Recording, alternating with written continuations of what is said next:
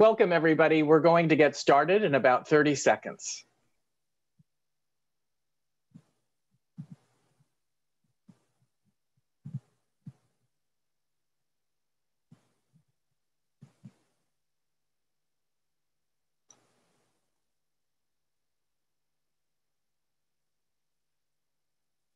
Good afternoon, everybody. We're going to get started in just about 10 seconds.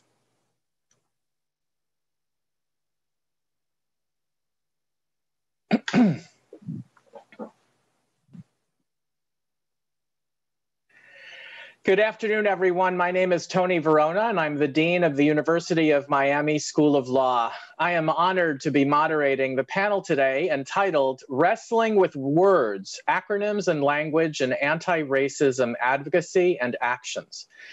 Sponsored by the ABA section of Civil Rights and Social Justice, this panel is one of many in a series of rapid response webinars. We are actively planning additional programming on a variety of issues, so please visit americanbar.org/CRSI for updates on these programs. During today's program, we encourage you to ask questions of our panelists through the Q&A, not the chat function. If you do not see the controls, please ensure that your screen is not idle. We will address questions at the end of the panel. We will be sharing a recording of this program with everyone who has registered so that you could share it widely with your networks. And with that, we are thrilled to bring you today's program entitled Wrestling with Words, Acronyms and Language in Anti-Racism Advocacy and Actions. As we noted in our panel announcement, over the last 16 months, we have not only struggled against the pandemic of COVID-19, but also the pandemic of racism, systemic and otherwise. In addressing racism and anti-racist initiatives and programs, we have wrestled with the imprecision and fluidity of language.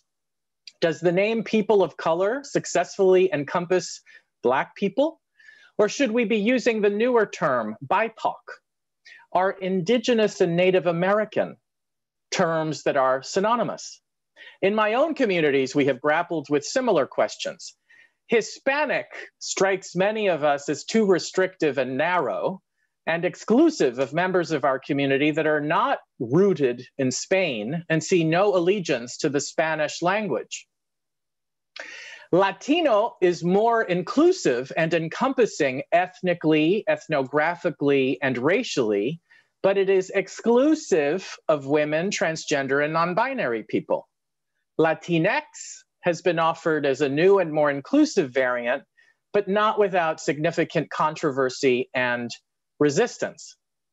In the LGBTQ community, or what some call the LGBTQIP2SAA+ community, I do not have to tell you that what has been mocked as our alphabet soup community acronym, which often changes, has been a source of endless discussion and controversy. I was general counsel and legal director of the Human Rights Campaign in the 1990s, when the movement was bifurcated into one on LGB issues and another on T, or transgender rights. Some activists, I among them, insisted that sexual orientation and gender identity are distinct phenomena, but also comprise a spectrum of sexual and gender expression. Our commonality, therefore, argued in favor of a coming together as one movement and the sharing of one label. And we did just that. As with all social justice movements, naming and grouping and alliances and allegiances in the LGBTQ+ community have been difficult. Most of us have settled upon the LGBTQ or LGBTQ+ acronym because they address those who have said, I belong in the community too, but do not fit within the L or the G or the B or the T. The Q for queer, a diffused and reclaimed and redefined word that has been a slur, has become the catch-all category that embraces those of us who are outside of society's gender and sexual orientation norms. But the conversation continues with challenges by non-binary people, intersex people, those who are asexual, those who consider themselves and are cis straight allies, and others. This struggle with language, and especially nomenclature that implicates and creates boundaries and insider-outsider categories, is not new to the civil rights community. In fact, it is not at all new to humanity itself. In the Judeo-Christian Old Testament, in fact, we read in Genesis that God, quote, formed out of the earth all the wild beasts and all the birds of the sky, unquote, and then presented them to Adam and Eve so that they would name them. Naming brings with it enormous psychological, social, and connective authority. Naming defines and empowers and enfranchises, but it can also divide and distance. Those of us who speak other languages can see the influence that naming bears upon our thinking. How we think of things and people is often dictated by what we have named them or what they have named themselves. A partner in English is someone who shares a part of a whole.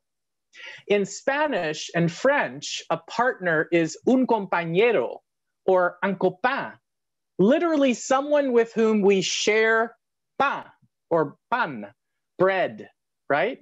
The meaning, therefore, is warmer, is more human as a result of that distinction in naming. In English, fish is what swim in the ocean as well as what we eat.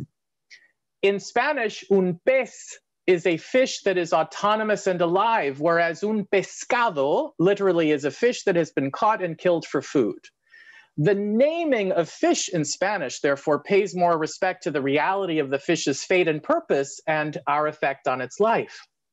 Finally, those of us who speak other languages know how difficult it is when something that is named in one language has no name in another. In English, the expression "I look forward to" has no equivalent in Spanish. And the French esprit de couloir or esprit d'escalier, loosely translated corridor wit or staircase wit, is the phenomenon that we all experience of thinking of the best retort, the best answer to a question well after the moment has passed and we're making our way home. Our panelists today are the best possible colleagues from whom we can make sense of this challenge of wrestling with words and getting the names right in the civil rights and social justice contexts. Professor LaToya Baldwin Clark is Assistant Professor of Law at UCLA School of Law. Professor Kirsten Carlson is Associate Professor of Law at Wayne State University Law School. And my friend, Professor Mira Deo, is Professor of Law, Thomas Jefferson School of Law, and the 2020-2021 William H. Newcomb Fellows Research Chair in Diversity and Law at the American Bar Foundation. I thank these illustrious panelists and my dear colleague and friend, Professor Francine Lippman at UNLV, and everyone at the ABA who has made today's webinar possible. I believe that Professor Deo will present first, and then Professor Carlson, followed by Professor Baldwin Clark. I will then facilitate a Q&A with all of us, so I very much encourage you to post questions to the Q&A box that I could then use to present to our panelists. So now, without any further delay, here is Professor Deo. Thank you so much for that framework and for starting us off with that broad international context, but also sharing some detailed, nuanced perspectives from within communities. So I really appreciate both of those frameworks for thinking through how we can wrestle with language, which is our goal today. So I'm going to share my screen and get started. So I want to start by thanking not only Dean Tony Verona for those opening remarks, but also the ABA section on civil rights and social justice and the American Bar Foundation for co-sponsoring this event today. Professor Francine Littman, as Dean Verona mentioned, deserves special praise for really conceiving of this session and bringing us all together. And thank you again, especially to Dean Tony Verona, Professor Kirsten Matoy Carlson, and Professor LaToya Baldwin Clark for agreeing to share their thoughts here today as well. So I'm sharing with you a work in progress that questions the utility of the term BIPOC. It suggests instead that we be clearer and use more sophisticated ideas in our usage of language and advocacy efforts. The focus here is really on how advocates and allies and academics think about language. So it's not in any sense to suggest that individuals should identify themselves the way that I suggest in an academic paper. My preference is to call you whatever you want me to call you. This is really about how others refer to a group as a whole.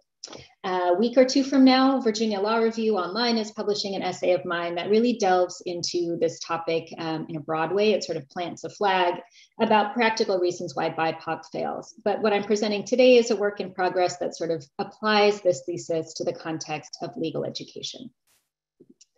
So the article has three interrelated proposals. The first one is that we recognize the importance of critically examining existing frameworks, including the terms that we use to represent intersectionality and changing conceptions of race, gender, and other identity characteristics. So when appropriate, it is important to update language to reflect current goals and priorities. Secondly, however, terms should not dictate what data is used or which arguments are made. Instead, language should be appropriately matched rather than overbroad when we're reporting on findings or reaching conclusions. And third, using BIPOC as a synonym for people of color does a disservice, I argue, to the people of color history and legacy. Both, the nascent term actually could and should inspire scholars and advocates to instead think carefully about which groups we do want to prioritize or prefer in certain instances, and then name those relevant racial groups when it is appropriate. In the beginning of the article, I traced the evolving language of race as related to the law. So this is grounded in the power of language, and especially with regard to whiteness. So from questions of citizenship, schooling, even the ability to testify as a witness, people of color have struggled to prove their belonging in a white space, even as the term white itself has shifted in meaning over time. I have personally been thinking about this even more these past few weeks, hearing powerful testimony from eyewitnesses to George Floyd's murder. As racism evolved over the years, so did the terms that were used to define and explain and resist it. And the first term that I want to turn to for now is people of color. So this term initially likely referred to enslaved Black Americans. At some point though, colored people, this idea of colored people as a group, became synonymous with Black, as in the National Association for the Advancement of Colored People. And then over time, it grew to encompass more people. Others who are non-white, including those in the Latino or Latinx community, Asian American, Native American, Arab Americans, and others. So the focus here is to highlight, instead of exclusion, inclusion. So move away from non-white or minority to instead counter that sort of lower status by highlighting a positive, by focusing in on inclusion. And also utilizing person-first language, highlighting the humanity of the people who are described by the term.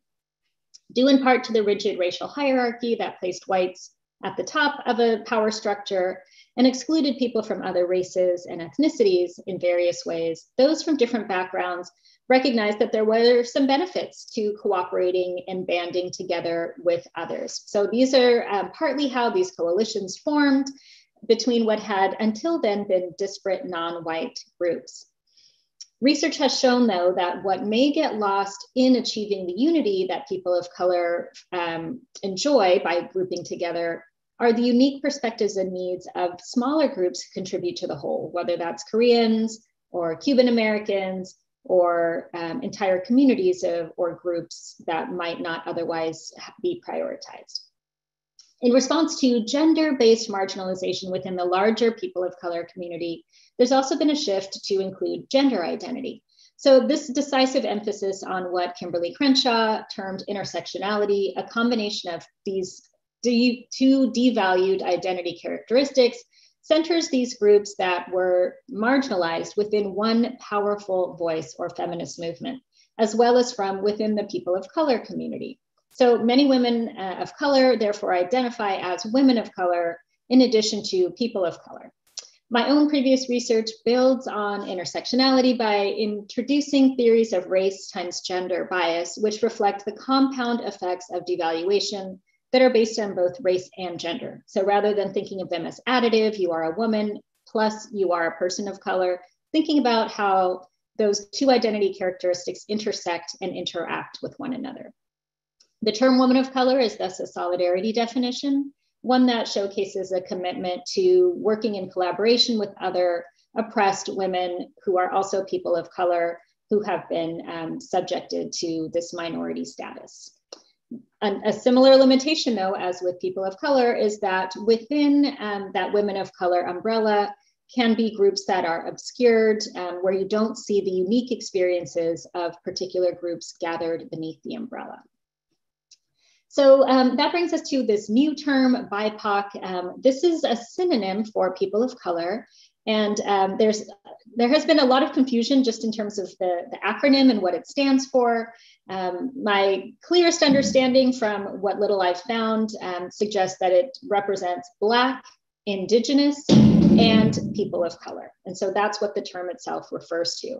So recognizing a hierarchy of oppression among communities of color, advocates of BIPOC choose purposefully to prioritize two groups that have been affected by race and racism in a foundational way, perhaps creating the foundation of race and racism in the United States.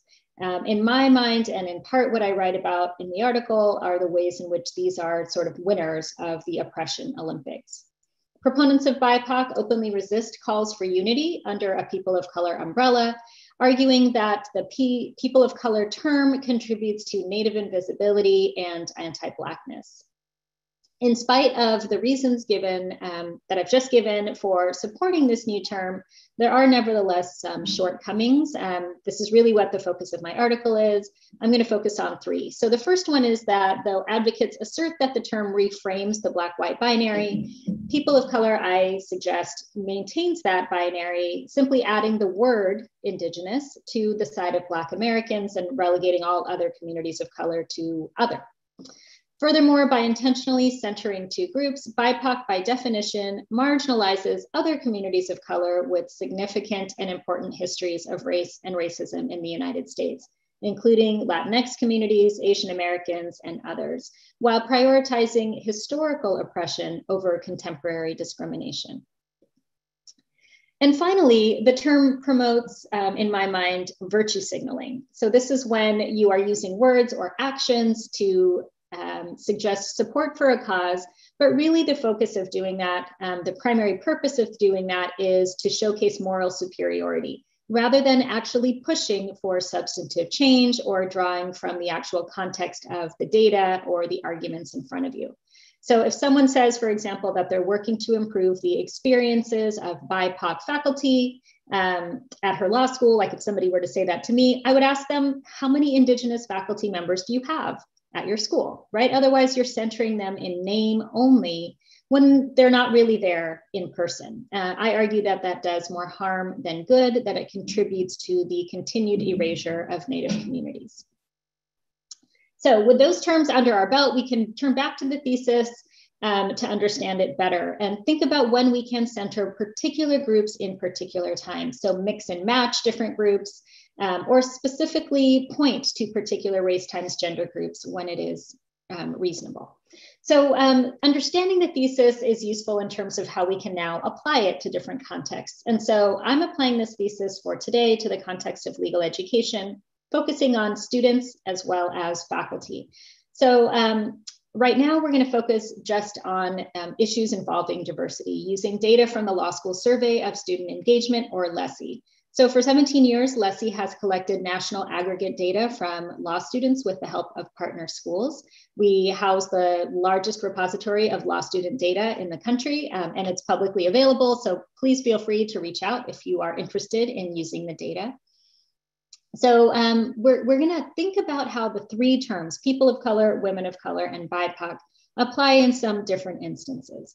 So when thinking about how students of color compare to white students, we can consider this first visualization.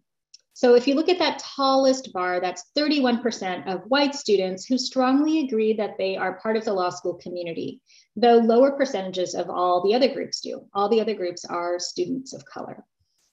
So here it would make sense to draw a distinction between the experiences of whites versus all others, right? So here we can use that people of color term. But how might this mask the interaction and the intersection of race and gender? Women of color, we know, are more likely than men, even from their same race and ethnic backgrounds, to feel they are not part of the campus community. Fewer than a quarter of women of color strongly agree that they are part of the institutional community, compared to almost a third of men of color. So if we just looked at that first visualization, we don't really get the nuanced details of gender. We don't understand the ways in which race and gender are interacting. Here, therefore, it's useful to think specifically about women of color as a whole. But we don't have to stop there. We can think even more critically about particular groups. And while I don't promote the BIPOC terminology, I think what it can do is encourage us to be specific about which groups we're talking about. So if we go back to that first visualization, we can see that, the smallest bars are that first bar, Native American, and then the bar representing Black students. So it turns out that only 21% of Native American and Black students strongly see themselves as part of the law school community, compared to higher percentages of all other groups, not only white groups, but other students of color as well. So rather than use the word BIPOC here, which pretends that other people of color have the same experiences as Black and Indigenous people, it would be more useful, I argue, to just talk about the experiences of Black and Native students. Next, we can apply the thesis of using precise language to law faculty. So the data that I'm presenting now come from my book project, Unequal Profession, Race and Gender in Legal Academia, published by Stanford University Press in 2019. So in the book, I highlight a range of common challenges facing women of color as a whole. But we can actually zoom in now and look more particularly at different communities themselves. So faculty of color, if we take sort of a broad lens, face ongoing racial biases. And so right now we're focusing just on student interactions and evaluations. So here's an example from Ed, a multiracial professor who says that his students second-guessed everything I did. They wanted a recall on the exam and they demanded explanations. Patricia, a Black female professor, knows her students, quote, want a white male professor. They tell her that openly and she sees it in their interactions. Similarly, Stewart, a Native American professor, sees that his students expect that paper chase professor, who they're used to from the movies. These experiences are distinct from those of white faculty. So if we're thinking about a comparison between faculty of color and whites, you can see grouping together these communities makes sense. And yet the women of color experience, considering the combination of race times gender, is also instructive. So drawing from that same paper chase idea, I had an interview with a woman professor named Melissa, a Native American professor, who notes that women of color don't fit the mold of the paper chase professor, specifically because they are women of color. June, a Black woman professor in my sample, remembers a comment that clearly drew on combined race times gender bias that read, quote, I know we have to have affirmative action, but do we have to have this woman? While people of color as a whole and women of color in particular face student confrontations, Black women are more likely to be fully dismissed. Danielle had a teaching evaluation comment that read, she's Black, enough said. She immediately understood that she was, quote, being evaluated based upon things that have nothing to do with my teaching, like skin color. Her Blackness and gender combined meant that her students saw her as inferior, a different experience from men of color, including Black men, as well as from non-Black women of color alike. On the other hand, while students regularly comment on the appearance of Asian American women faculty, they rarely focus on skin color. Instead, Asian American faculty members are sometimes viewed as sexual objects, there for the viewing pleasure of their students. This particular quote is instructive. It's from Annie, an Asian American woman professor, who said she had a comment on an evaluation that read, "She flips her hair over her shoulder too much. Clearly, this has nothing to do with Annie's pedagogical approach or teaching effectiveness." And she was surprised. She told me in our interview, "Actually, I'm not a coquettish person. I don't know how to flirt. And I think this student was interpreting me as being flirtatious." Race times gender bias can also affect men. Ryan, a Black man, recalls one student commented that she was a woman of color and I made her afraid in the classroom, drawing on Black male stereotypes of Black men as criminals or frightening or dangerous. Students did not make any other similar fear-based remarks about professors from any other race times gender background, not even professors who were Black women, other men of color, or any other women of color. And so we should specifically name this as an issue specific to Black men. Native American professors had especially close relationships with students. Many of them were actually counseled by non-Indigenous colleagues to establish more strict boundaries between themselves and their students, but they found that being more flexible and cultivating close relationships, especially with their Indigenous students who really sought them out, tended to work better for them. So they didn't want to apply that majority approach. So to conclude, just thinking of legal education, law students of color have very different experiences than whites when it comes to things like perspectives on diversity and experiences with belonging and comfort on campus. Law faculty members who are people of color also share similarities with regard to student evaluations that differ from the white norm. And these are opportunities for us to draw on that phrase, people of color.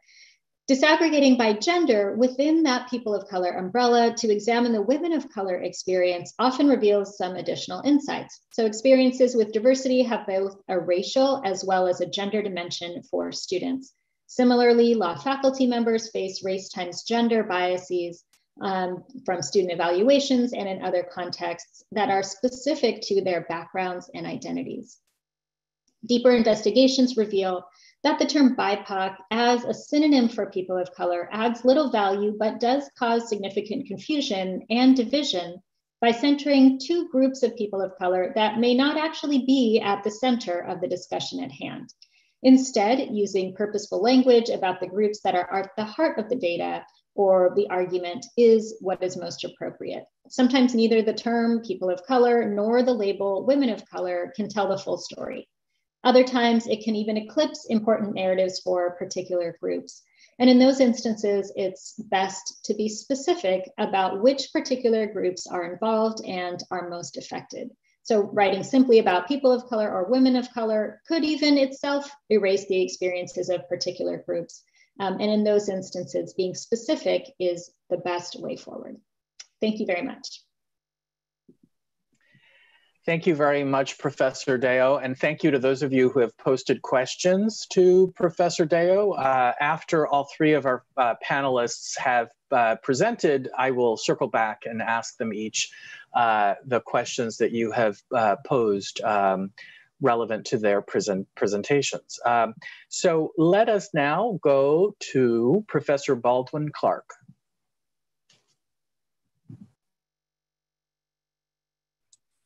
Sure, thank you. Thank you again for having me here. I very much appreciate it. So in my time, I want to focus on the common use of Black and Brown in research about Black and Latinx students in United States schools.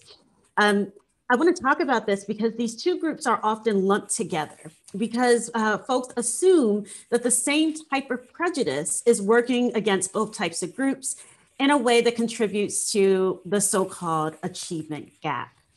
So in most educational contexts, Brown is used to personify Latinx students, faculties, and communities, to illustrate ethno-racial coalitions, or to underscore parallels to Black youth's experiences with discriminatory schooling practices.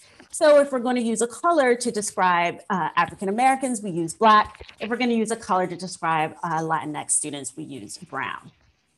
And so I want to assert that using this term, Black and Brown, it's unreasonably conflating and collapsing how the two groups encounter white supremacy in the educational context and how such a conflation can actually stymie efforts at school reform. So let me start with a little known case, which is Mendez versus Westminster. It came out of the Ninth Circuit here in California. So most of us know that the doctrine of separate but equal, that's segregated by law, Blacks and whites, was officially declared unconstitutional in the 1954 landmark case of Brown versus Board of Education. In that case, which was brought by parents of Black children, Chief Justice Earl Warren of the United States Supreme Court wrote for a unanimous court that the separation of Black children and white children could never be equal and thus is unconstitutional. But it was a case 8 years prior in California that first began chipping away at K through 12 school segregation. And this case centered Mexican American families. So although segregation in California between Mexican Americans and whites was not required by law, beginning with the waves of migrant workers from Mexico in the late 1920s, municipalities and communities enacted their own version of Jim Crow policies. So similar to the American South's Jim Crow signs of whites only and colored designations for public services, stores and eating establishments in California erected their own signs with things that said like no Mexicans or dogs, or only allowed Mexican swimmers in public pools for 1 day a week. So in Southern California, schools too were segregated by race. Some statistics say that by 1940, more than 80% of Mexican American children, students in California went to so-called Mexican schools, allegedly for their own good. But those schools were not actually sites of learning, unless you mean learning how to be farm workers or domestics. These schools, like the ones in the Jim Crow South, were never equal to white schools, although physically separate. It's worth noting, however, that there was no law requiring the segregation of Mexican American children, although there were laws separating Asian American and American Indian children. So a group of families headed by Gonzalo Mendez filed an action in federal district court challenging the system of what were essentially apartheid schools. So these plaintiffs represented over 5,000 children, all citizens of the United States, and of Mexican descent. The case centered on the fact that the education code allowed for separating American Indian and children of Chinese, Japanese, and Mongolian descent, but there was no such exception for school attendance for Mexican American children. And accordingly, then, separating Mexican American children was contrary to state education law. So I tell this history for two reasons. One, it shows that there are many groups who have been engaged in the fight for school equality and not just Black Americans. So it shows how groups are alike in some sense. But second, it shows that there are important historical and now contemporary contexts surrounding group struggles with white supremacy that are not equally and easily boiled down. In Mendez, importantly, the case was not found to be about racial discrimination. Or according to the court, Mexican American children were considered to be white and not their own category. So this is obviously a difference than the context of Brown, where Black children were decidedly not white. But the district court in Mendez was also clear in its disapproval of the system on the basis of social equality, just like the social equality argument that the Supreme Court articulated in Brown.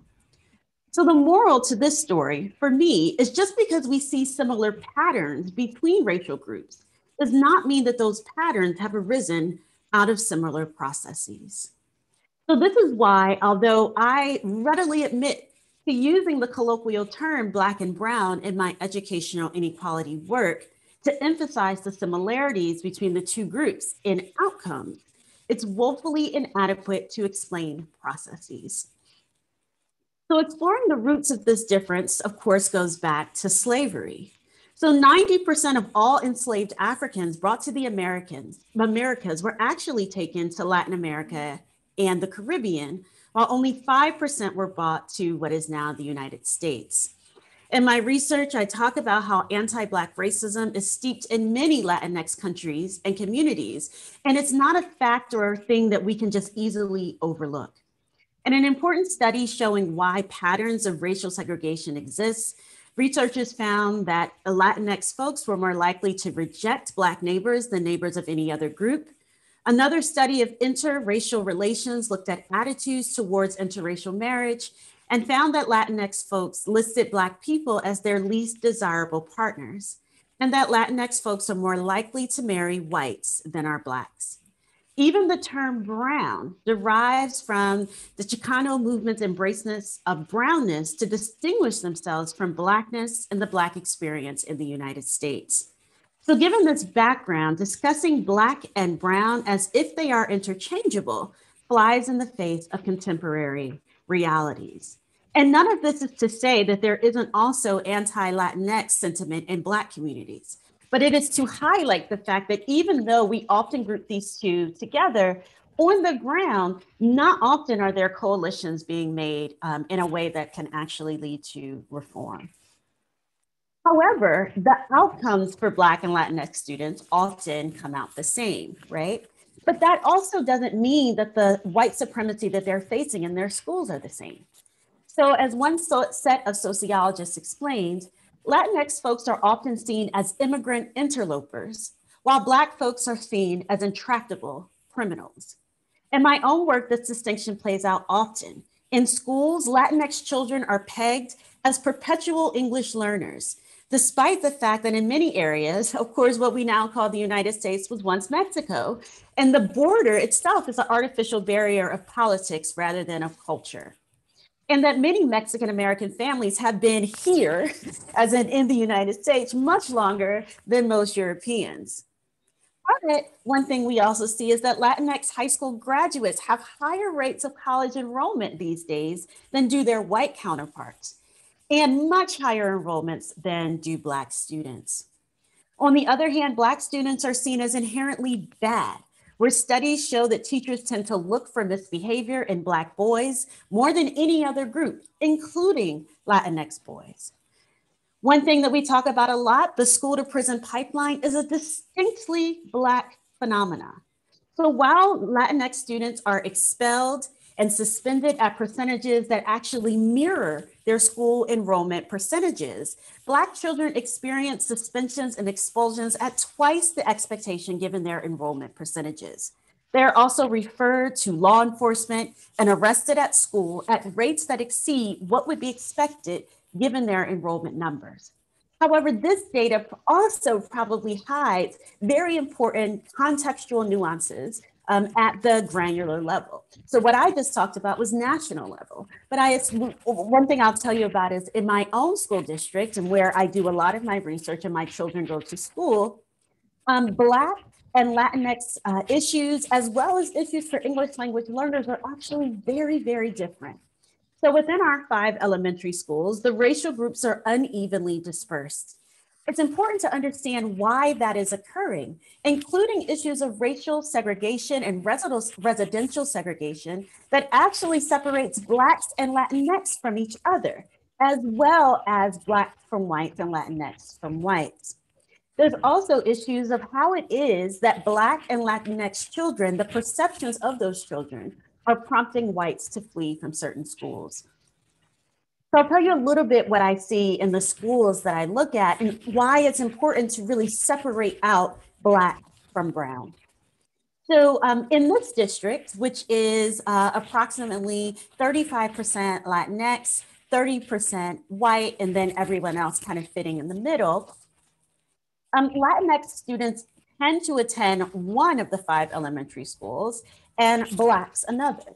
Now, unsurprisingly, children designated as English language learners tend to be segregated in the same school as are Latinx students, most of whom are not English language learners.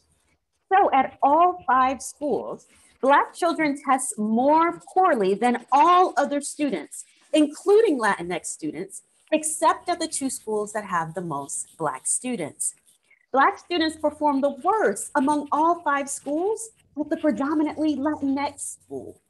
Now, at the whitest schools, The groups that perform similarly to each other, as well as dismally below the performance of Asian and white students. So I think all of these questions are really interesting to look at and to solve. And it's the way when we lump together Black and Brown, it stops us from looking at these differences between the two groups. So why is it that in this small-ish municipality, why is it that Latinx folks live separate from Black folks? Why do Black children do worse in Latinx schools, even worse than they do in predominantly white schools? Is it because of the overall resources that are available to that school? Is it because of anti-Blackness? Or is there an issue of parental advocacy? What's important here again is that using Black and Brown suggests that Black folks and Latinx folks are equal in the racial hierarchy. And here's where I'll push back a little bit against what Professor Dio says, although I think that she's right overall. It is true that Black people tend to be at the bottom of all measures of well-being, and that has not really changed over the years. However, as my colleague Laura Gomez writes in her new book, Inventing Latinos, that doesn't mean that we need not really look at the racist experiences of other people in this country. But the United States is a racial state that is built on racial hierarchy, where whiteness remains at the top of the pyramid. On the other side, who is non-white has evolved more and more by figuring out what groups are closest to Black people and keeping them on the bottom. Again, this is not to say the Latinx folks do not experience racism. The death of 13-year-old Adam Toledo, a Latinx child in Chicago, killed by the police, shows that. It only means so that the Latinx experience of racism is not the same as the Black experience of racism, and both deserve their own attention. So to kind of wrap up here, I want to argue that lumping Black and Brown may actually be pretty counterproductive, even when we're trying to resist white supremacy.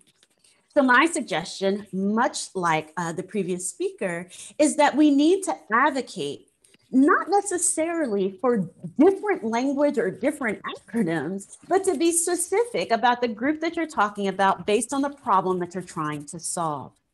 This does require some background knowledge, right, of the problem. It requires you to learn more about what it is that you're seeing, but then it also has to be a willingness to buck many of these trends, BIPOC perhaps being one of them, because they're asking for easy, simple explanations that actually don't exist. All right, that's my time. I look forward to the discussion. Brilliant. Thank you so much, Professor Baldwin Clark. Again, everyone, if you have questions, please post them to the Q&A box and we will tackle them after all of our panelists have spoken. So now we will hear from Professor Carlson, pardon me. Thank you. I want to thank the ABA and Professor Dow, who originally reached out to me. I'm honored to be here and honored to be on this panel. And I think my comments are just going to expand on what we have already heard, but take us in a slightly different direction. I want to start by acknowledging that I live and work in Wewet'inong, which is now what we would refer to as the Detroit metropolitan area. This is the ancestral and contemporary homeland of my Anishinaabe. That means Odawa, Potawatomi, and Ojibwe or Chippewa relatives. And I want to recognize the inherent sovereignty of the 12 federally recognized governments in the state of Michigan and thank them for their stewardship in this land in the past and for generations yet to come. So now I want to share my screen so you don't get to look at the beautiful land behind me and address the concerns that I have. So if you'll just bear with me, I'm kind of slow.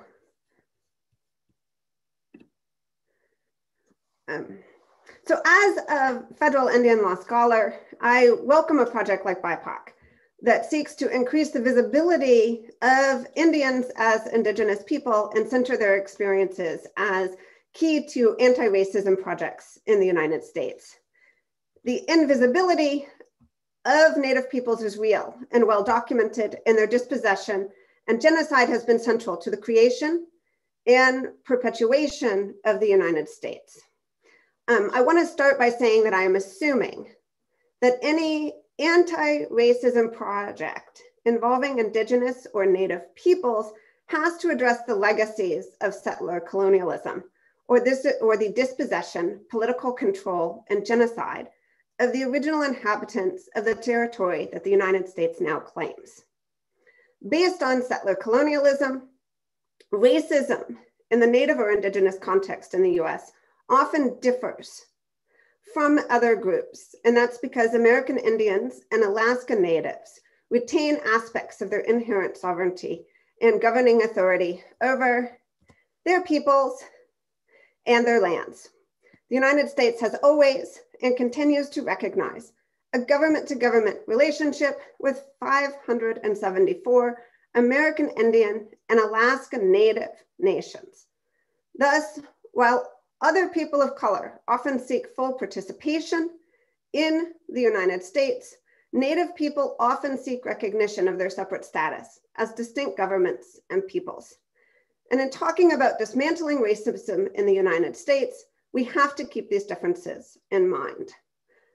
I'm concerned about whether BIPOC can meet its goals because it uses a very broad term, Indigenous, and assumes that we know and agree on who is Indigenous. I cannot answer the question of who is Indigenous, but I can illustrate how one legacy of white supremacy and settler colonialism is that it has made answering that question extremely difficult. And how we answer that question is extremely important because it informs who we are trying to make visible and whose experiences we think are central to dismantling racism in the United States. So I want to illustrate my concerns about the use of the term Indigenous and BIPOC by talking about the various terms that are used for Native people and the larger debates in the US about who to include in that group. I want to suggest to you that part of dismantling racism and settler colonialism is understanding the contestation of these terms and their legal history. So I want to start with the project or with the language that BIPOC uses, which is Indigenous. When I first heard about BIPOC, I have to admit I was confused by the use of the term Indigenous. It's not a term I normally think of when referring to Native people in the United States, because I think of it as more of an international term.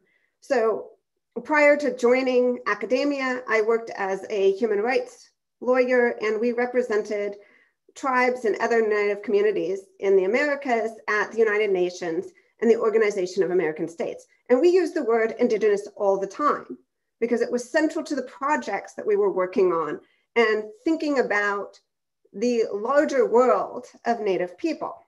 I don't really use it anymore. And I don't use it anymore because my research now is really focused just on the United States and on legislative advocacy by American Indians and Alaska Natives. And in the US, we frequently use other terms collectively to identify the earliest known inhabitants of what we now call the United States. So you may have heard some of these terms: American Indian, Alaska Native, Native Hawaiian, Pacific Islander. All of these groups may be more broadly referred to as Native American. Of course, this is another controversial term, and it's one that doesn't have a universally agreed upon definition. Some define it as a member of any of the groups that were living in the Americas or the Western Hemisphere before Europeans arrived, while others state that the definition is more limited to the US or North America. And my point here is that I think of Indigenous as a broad international term for anyone who originally lived on the land. So I'm thinking Sami in Finland, Mosquito in Nicaragua, Inuit in the Arctic, various tribal groups in Africa, the Kaw Nation in the United States. And I looked this up because I wasn't sure if I really knew what it meant after I thought about it. And it turns out that that's actually the common use of the word. According to Merriam-Webster's online dictionary, Indigenous is as of or relating to the earliest known inhabitants of a place, and especially a place that was colonized by a now dominant group. So I found this really, really puzzling because that definition basically covers any Native or Indigenous person in the whole world. And so I wondered, is that what it means in this context? Is that what Indigenous means in BIPOC? So I searched the web to see if I could figure out what the Indigenous in BIPOC actually means. And the first places that I looked, of course, were on the BIPOC project website, which doesn't have a definition at all. I did eventually find a definition in an article by Kendra Cherry called "What Does the Acronym BIPOC Mean?" And she says that the Indigenous in BIPOC refers to groups native to the Americas who were here before the colonization by Europeans. This includes Native Americans, as well as Indigenous peoples from the Americas who have later immigrated to the US. So this is narrower than the broad international definition of Indigenous, but it's also a lot broader than what I normally think of when we talk about Native people in the US. And it didn't strike me as necessarily consistent with the purposes of the BIPOC acronym, which are to undo Native invisibility, anti-Blackness, dismantle white supremacy and advance racial justice. And this is the one that I think is particularly problematic for the definition, highlight the unique relationship to whiteness that Indigenous and Black people have, which shapes the experiences of and relationship to white supremacy for all people of color within the US context. If these are the purposes of the term, then the definition that I found for Indigenous is overbroad because it basically covers any Native person in the Americas with a tie to the United States. And that concerns me because it's basically lumping together very different people with very different experiences, instead of contending with the legacy of racism and settler colonialism in the United States, which has a very distinctive history. So I want to talk about this very distinctive history because I think it helps us see how a broad definition of Indigenous might actually be diluting the term and making it less useful instead of actually doing what it's supposed to. So I want to talk about this very distinctive history of settler colonialism and how it has affected the language used in referring to Native people in the US. And to do this, we have to start with the law. Since its formation, the United States has dealt with American Indians by establishing legal relationships with them as separate political communities, commonly referred to as tribes or nations. The US entered into treaties with tribes which recognize their pre-existing and ongoing rights and governmental authority. These treaties, along with statutes and court decisions, form the basic legal relationship between Indian nations, their people, and the US government today. And this is a massive body of law. It includes an entire section of the United States Code, Section 25, hundreds of court decisions, and close to 400 treaties, many of which are still legally binding today. And it's this body of law that actually defines who is Native under federal law in the United States today. And the term that this law uses is not Indigenous, it's Indian. And Indian is and has been defined in US law since at least the 1700s. So let's talk about what that means. So I've told you it's defined by federal law, but here's the tricky part and where it gets complicated. There's no one definition. Definitions vary by federal statutes, and when statutes don't define them, the courts fill in the terms. To the extent there's any consistency in these definitions, we know that the federal government almost always recognizes a citizen of a federally recognized Indian tribe or Alaska Native village as an Indian. But sometimes non-citizens or non-tribal members are also recognized as Indian. Sometimes, and the criteria for this varies. They may include ancestry, community acceptance, but it very much depends on the courts and the actual statute at issue. And being Indian under federal law comes with serious consequences. These consequences include, but are not limited to, subjection to federal or tribal rather than state criminal law, eligibility for federal benefits and employment preferences, exemptions from state taxation, child welfare, and other civil authority, and entitlements to inherit certain traced or restricted lands. And because I want to drive home the point that there are consequences to being Indian under federal law, I had to give you all a picture of the fact that you could be subject to tribal police or federal police instead of state police. Now, there's a second aspect to this that's important, and that is that under US law, Indian is not just a racial classification, it's a political classification. In 1974, in Morton versus Mancari, the Supreme Court that held that Indians have a distinct political identity as citizens of separate sovereign tribal governments. The court upheld a federal statute preferring Indians in employment at the Bureau of Indian Affairs because the statute did not classify on the basis of race, because it only applied to Indians who are members of federally recognized tribes and of 1/4 or more degree of Indian blood. 4 years later, in Santa Clara Pueblo versus Martinez, the Supreme Court affirmed that tribal governments have the sovereign authority to determine their citizenship. That means that each tribal government defines its own citizenship criteria. These citizenship criteria vary greatly, and almost all include some kind of ancestry requirement.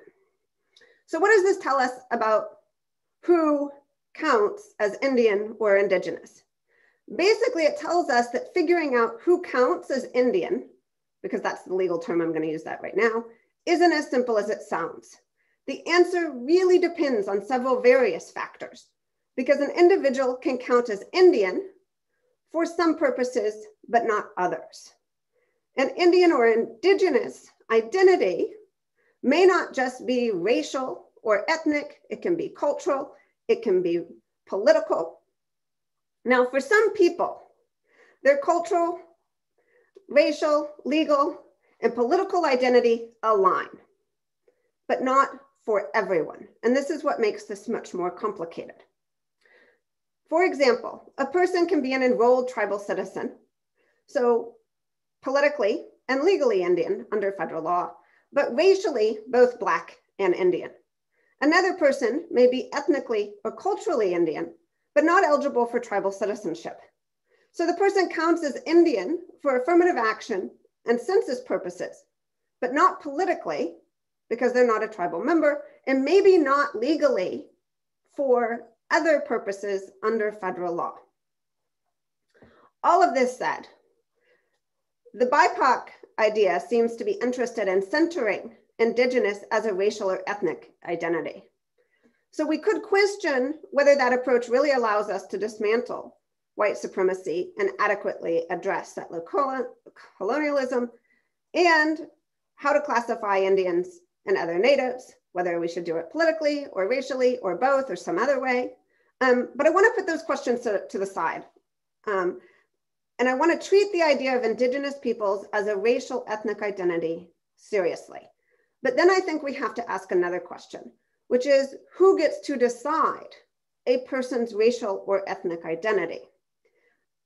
There's a sense outside of Native communities that we get to self-identify and pick how we claim who we are. But inside Native or Indian communities, this is heavily contested. And this contestation reflects the legacy of settler colonialism. Pre-contact, the answer of who is Indian would have been easy. The group or tribe would have decided. And most tribes had very liberal citizenship rules. Basically, if you were living in the tribe's territory and you married into the tribe and had a relationship with the tribe, you were a citizen. All of your descendants would then be citizens. But that's not how it works in today's world, which has changed dramatically due to over 500 years of contact and several pernicious racist US policies targeting tribes and their people. So tribal citizenship is much more limited today. Citizenship decisions are highly political, especially when there's money, land, or resources at stake, and not necessarily reflective of who is or should be part of the community. So if the tribe decides, we may be in a situation where only tribal citizens are Indigenous. Now, there are two really easy benefits to this. One is it empowers tribes as sovereigns, which is a huge step in recognition of what we need to dismantle settler colonialism. And this is my favorite as a lawyer. It's a nice, easy, clear way to draw a line. So it makes it very easy and simple. But there are downsides too. And that's because we know that tribal citizenship is under-inclusive. A person can be 100% racially Indian, but not qualify for tribal citizenship, or have some ancestry, speak the language, and participate in the community, but not be eligible for tribal citizenship.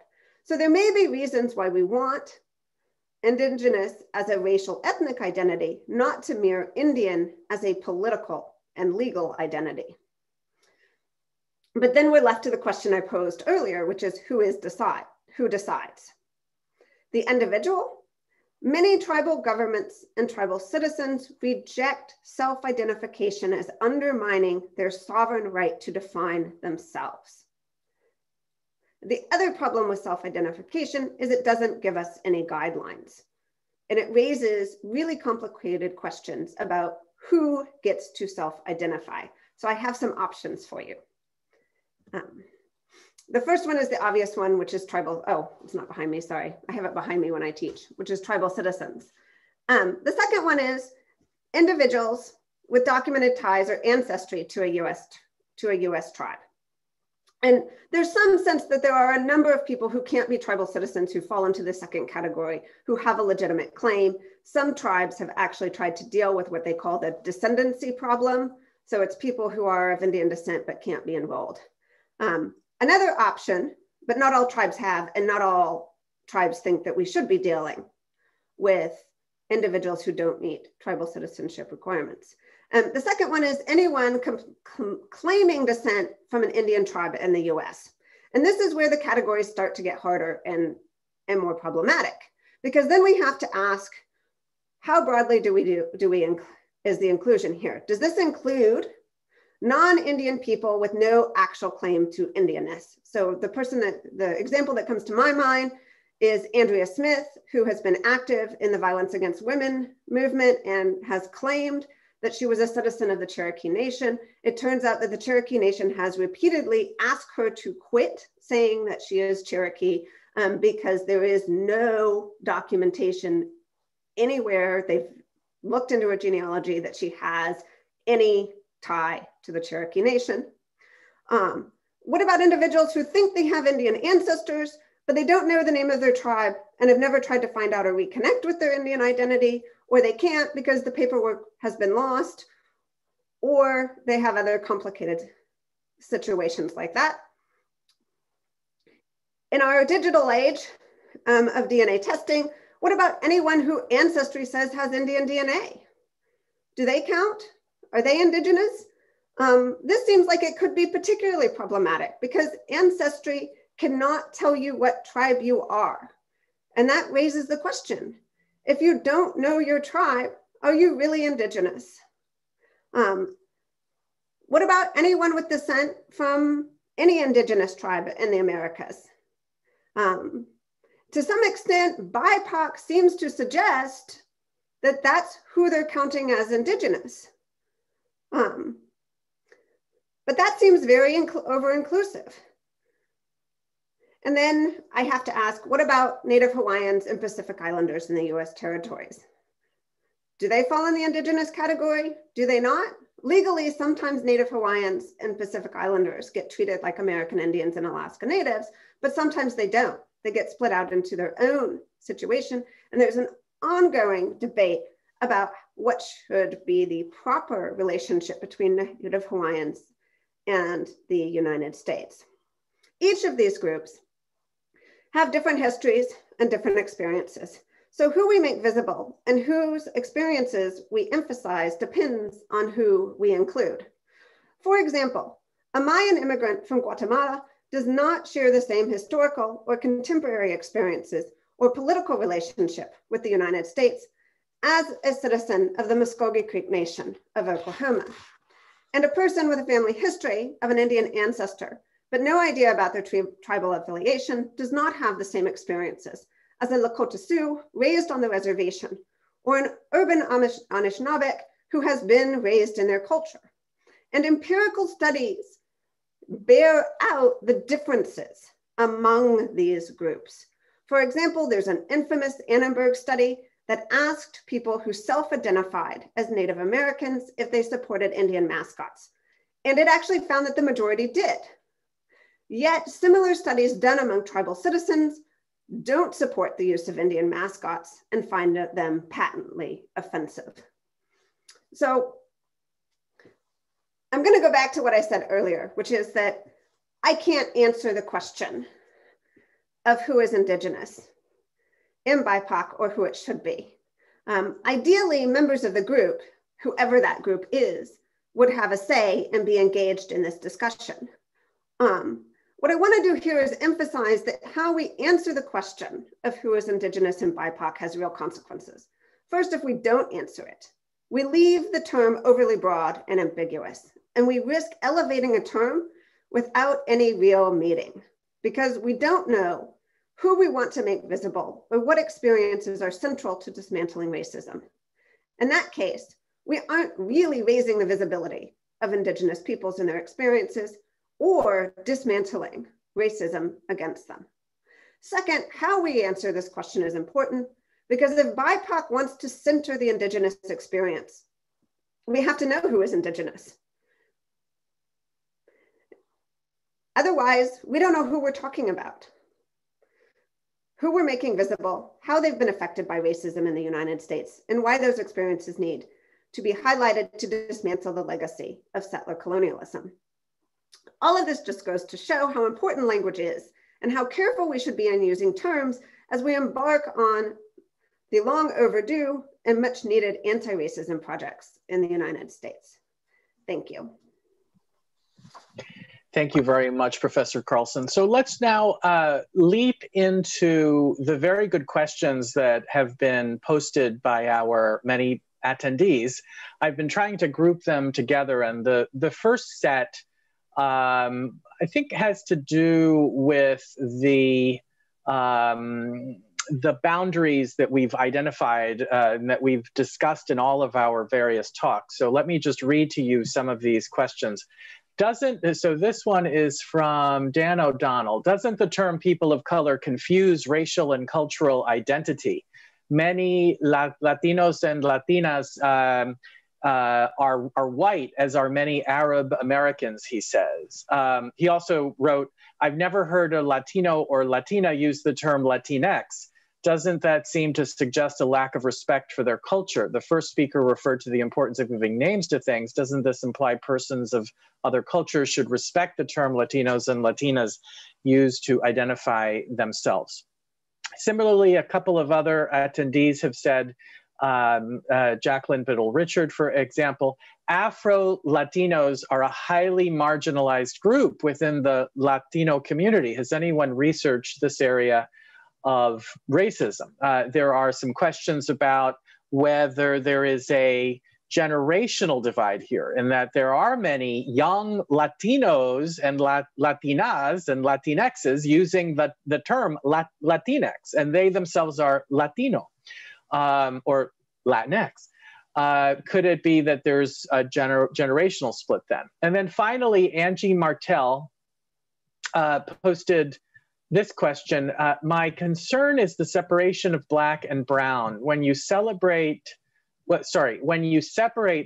and Latinx, however, that is understanding that when you say Black, you mean Black American. My concern is that you exclude Black Afro Caribbean people that are Latinx and Latin also, there is no way that racism, there is no question that racism is a big concern in the Latinx community, but in dividing Black and Brown in such a way, it obliterates the Latinx that are Black from the islands, Indigenous people like Taínos, and obliterates the colonialism and slavery that subjects our people to their multitudes of identities and perpetuates the genocide of our people, especially Boricua, Cuban, and Caribbean people born in North Africa with ancestors from the Caribbean. And so there were other posts that were similar to these. I thought I would read these and then just open it up to reflections, answers, etc. Who would like to go first? I will. Please. I think that all of these questions really just hint at or suggest strongly, I think, exactly what we're talking about here, that it's really important to be specific about what communities you're talking about and the problems that you're trying to solve when you are referring to those communities. So one thing I think also is important is that the question of race versus culture, I think, comes up all of the time. I think what's important to remember is that there's nothing particularly biological about race, right? And so if it's the case that we say, oh, well, most Latinx people or many Latinx people are white, that may really be just because of how people have been forced to fit into racial categories, not actually a meaningful thing to most Latinx people, right? I talk to Latinx people that, no, we're not white, we're Latinx, and that's just a failure of figuring out, it's a failure of who we consider to be a racial group and who we don't. And so I kind of push back on that a little bit and to say, you know, that being that, I think I also responded privately to the discussion about Afro-Latinx people, which I think is actually really, really important. But it goes again to the idea that we need to be specific about who we're talking about. And even when I gave you my statistics, they are necessarily very broad and open to interpretation, right? Who decided that when they were saying this was a Latinx student, who decided that that student was Latinx? Who decided that a student was Black? Who decided any of those things? And so that's also really important to remember, that our statistics may actually be misleading if we're really thinking about people's lived experiences in their own bodies on a day-to-day basis. Yeah, great answer. Kirsten, Mira? Thank you for sort of broadly covering a lot of those topics, Professor Baldwin Clark. I'll take us even one step earlier just to remind people in the audience that most academics today think of race as a social construct, not as something that is inherently biologically created. It has certainly lived realities for people from different backgrounds, but it is a social construct. And so when Professor Baldwin Clark talks about folks being sort of pushed into different categories or boxes, certainly the lived experience, for example, of Afro-Latinos is distinct from people who are Black and don't consider themselves Latino, or from Latinos who don't consider themselves also Black. But we should keep in mind that these are categories that tend to be forced on people. And then we can, you know, take what opportunities we have to create solidarity and find opportunities for mutual benefit and political power. But that doesn't take away from the fact that at their core, they are identity characteristics that are more foisted upon us. Many people don't really feel like they fit within traditional boxes. Dean Verona introduced that at the very beginning to sort of create a framework for our conversation today. So the question about Arab Americans, for example, is a perfect illustration of this as well. I personally know very few Arab Americans who want to be considered white.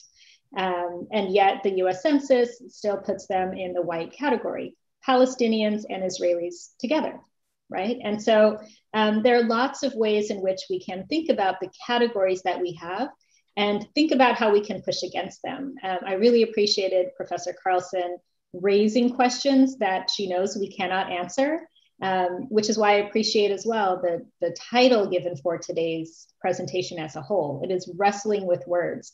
And I know I've seen from the very many thoughtful questions, both in the Q&A and in the chat, that many of you in the audience are looking for us as experts on issues of race and identity to share actual answers. And we don't have those answers either. We're here to wrestle with these terms and with how to move an anti-subordination and anti-racism agenda forward, using the terms that we have and thinking through, well, is Latinx better in the sense that it's not prioritizing one gender over another, but do we really want to use a term that, you know, like none of my friends' parents use, that you can't even say in the actual language? And so this is why we're wrestling with the terms. And I'm grateful that we can do this in a really thoughtful way together, even if we don't come out of today with an actual answer to the questions that we're asking. Thank you, Mira. Kirsten, did you have anything? I want to thank both of my colleagues for their great responses. I just want to highlight that building on what Mira said, it's not just that you get forced into a category, but you can get forced out. And I think that's one of the huge frustrations that we see with these terms in Native communities, right? I mean, I spend a lot of time talking about the legal definition, but that excludes people. And not just people from the continental US. I mean, it excludes a number of other indigenous groups like Tainos in Puerto Rico. And it also, though, can exclude people in other ways. And this is why the construct is so important. I mean, I constantly have students who either look what we stereotypically think of as Black or white who are enrolled tribal members. And so their personal identity is completely different from the identity that is constantly assigned to them. And I mean, you just have to imagine what it's like when you go somewhere and you check the box and somebody says, really, is that what you are? So the forcing goes both ways. And some of it isn't just the social constructs that we as people use, but some of it's legal constructs too, that affect how you get identified and what that means. And I think it's important to have these conversations because they really are a legacy of the history in this country. And we can't move beyond them if we can't have open dialogue and realize these are really hard questions that we may not be able to come up with the right answer to. Wonderful. Great answers. So there's this other grouping of questions that I think highlight the challenge around who it is that gets to decide what the answers are to these various questions. And so let me share a few of these. An anonymous attendee wrote, do any of the panelists have insights on language used to describe people of two or more races?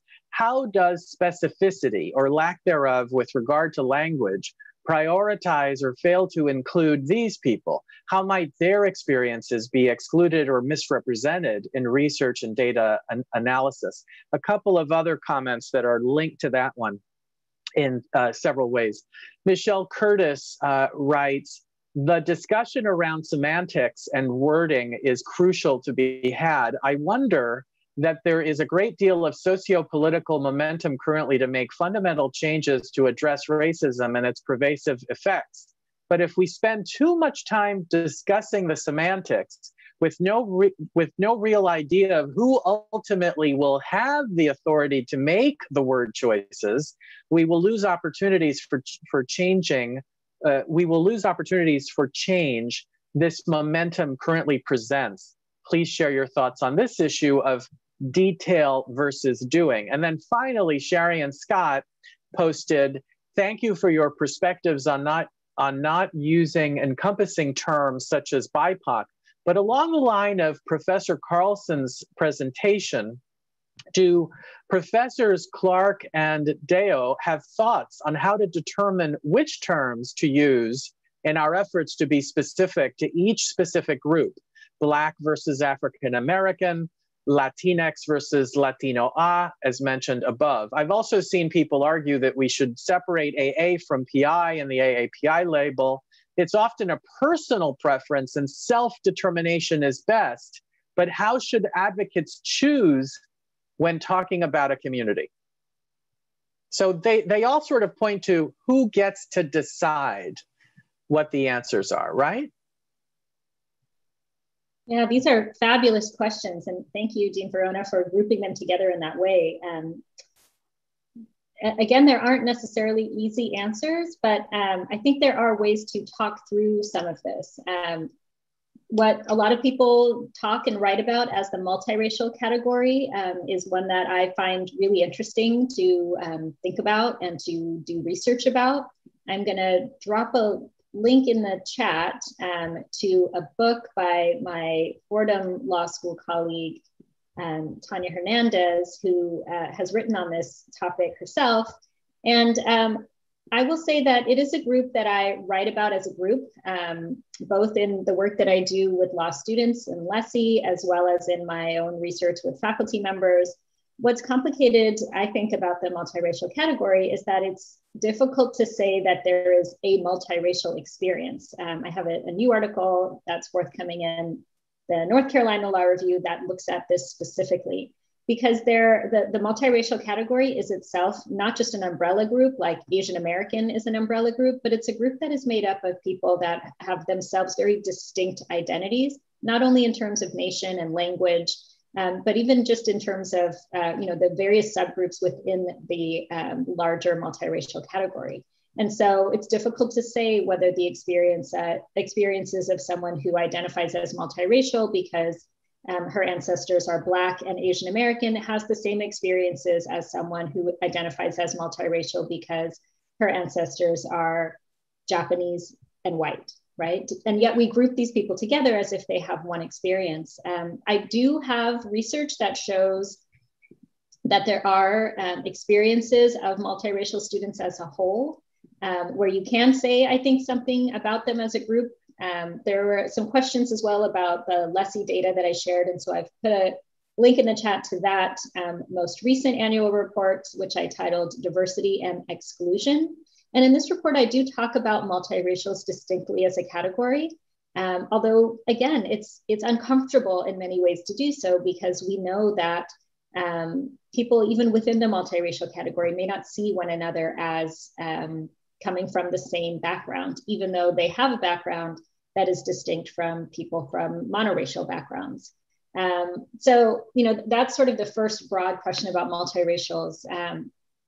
The second point, Dean Verona, that you brought up, I know it wasn't exactly this way, but it in my mind, I sort of read it as, if BIPOC, the term has momentum, should we just go with it, right? Like is this a way to sort of get to some of the anti-racism goals that many of us are working towards? And so, maybe it's okay that the term is not fantastic, but if it's getting us somewhere, should we go with it anyway? My concern with BIPOC is that it's not necessarily doing the work. It's not necessarily getting us closer to the goals, but it is, I think, creating divisions and creating some harms, both in terms of utilizing the Indigenous name, as Professor Carlson mentioned, without really identifying what is meant by it, but even more problematic from my perspective, using the name literally in name only, including the I as part of the term BIPOC, when often the data doesn't even exist to talk about Indigenous groups. And so we're sort of lumping this group together to signal that we care without actually doing the work to move the agenda of that group forward. So that's one of my main concerns. And then also that it is creating divisions within the broader people of color community by relegating groups like Asian Americans and those in the Latinx or Latino community to the margins, to the peripheries, rather than drawing on broad solidarity. The last thing I'll say is just to mention that certainly there are complications with regard to how we use terms for particular groups. The one that I'll mention or draw on that was mentioned is including Pacific Islanders with Asian Americans. This, I think, suffers from the same challenges of BIPOC, because we use the term in the Asian American community to be inclusive of Pacific Islanders, and yet often the data does not exist. And so we're talking about Asian Americans and Pacific Islanders as a group, and yet the data itself or the arguments we're making are really only about Asian Americans. And so centering that group in name only, I think, still does a disservice overall to the broader anti-racism or anti-subordination goals. Professor Carlson, did you have anything, or did you all Do we need to cover anything else? Professor Baldwin-Clark? I was just going to say about the issue of who gets to name. I think is very, very, very important. And in a way, it seems like depending on the category is who gets to name, right? So if we're talking about American Indian people or Native American people, then yes, just like the United States gets to decide who's a citizen of our country, then so should Native tribes, right? That's not something that we should put on other people. But one way I don't feel comfortable about the group naming who's in the group is I don't want there to be this exclusionary aspect of who is Black, right? Or an exclusionary aspect of who is Latinx. I think so. Who gets to name, I think, is incredibly fraught with figuring out these problems. I know when I do my own work and I do my own research, I ask people how they want to be identified. Just simply, how do you identify? And sometimes I don't even give them any kind of a prompt. I want to know, how do you identify your life? What is the most salient identities to you? And I think that that's something that's very powerful to give to people. But, you know, there still is the problem of why were these racial categories created in the first place? Why is it that we have this? And, you know, what most social scientists will say is that race is not real, but racism is. And what we really, I think, should be focusing on is that second part. How is it that white supremacy is working on people and their bodies in order to keep them oppressed or not having, you know, quote unquote, the good life, and really, you know, constraining people's life chances? In a way, that is the more important question rather than, you know, who gets to decide, because at the end of the day, it's already decided. But then the real question is, well, how do we push back? Someone put it in there, detail versus doing. Detail is important, but perhaps doing is more important. And I would agree with that.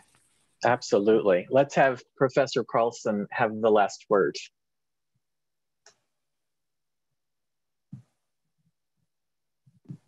I don't know that I have that much to add.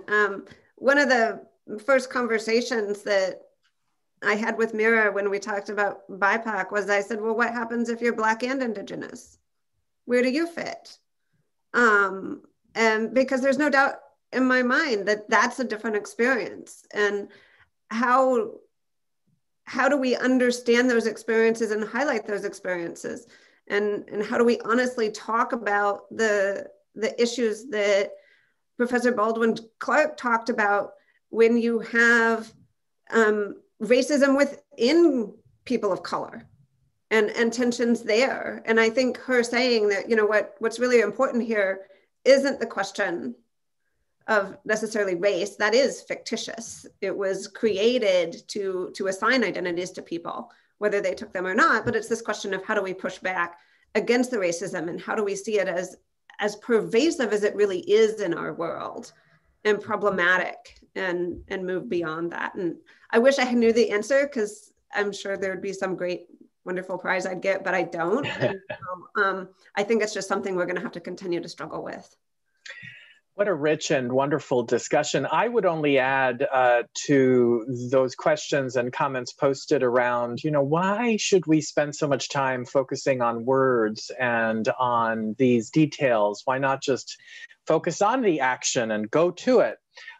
What I think about, what I touched upon at the start of this panel is the harm that was done by my community identifying itself as Hispanic, right? And for decades and decades and decades, some of our community members kept saying that term does not really represent me and excludes me.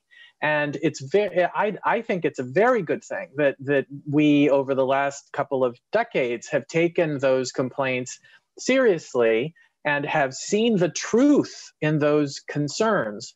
The same thing goes for what had been the gay civil rights movement. The gay civil rights movement, as it was called decades ago, was exclusive of quite a few members of our community who are part of the community, but are not properly included by the label gay. So, the sense that I have is that these discussions, even though they might seem to be superficial and academic, and we are just talking about words, words have tremendous power. Words include, words exclude, words can define entire movements, words convey enormous meaning. And that's why it is important for us to get the words right, understanding that words and language are living things, and that this is not a conversation that we will ever finish. This is not a conversation that we will ever conclude. This is a conversation that needs to continue to be had with the language evolving together with humanity itself. So I thank my dear colleagues very, very much, and I thank you all for joining us this afternoon for this free webinar. We'd like to express our gratitude to this esteemed group of panelists and scholars. You're all doing such critically important work, and we thank you for taking the time out of your busy schedules to share your wisdom with us. The section of Civil Rights and Social Justice provides free webinars and resources for legal professionals and advocates nationwide and really worldwide. We hope this all helps you in your work. And again, if you can, please consider joining and becoming active members in the ABA section. You may do so at ambar.org/CRSJ, not I, as I mistakenly read earlier today. ambar.org/CRSJ. Thank you, everyone. Best of luck in your work. Stay safe, and until we see each other again. Take care.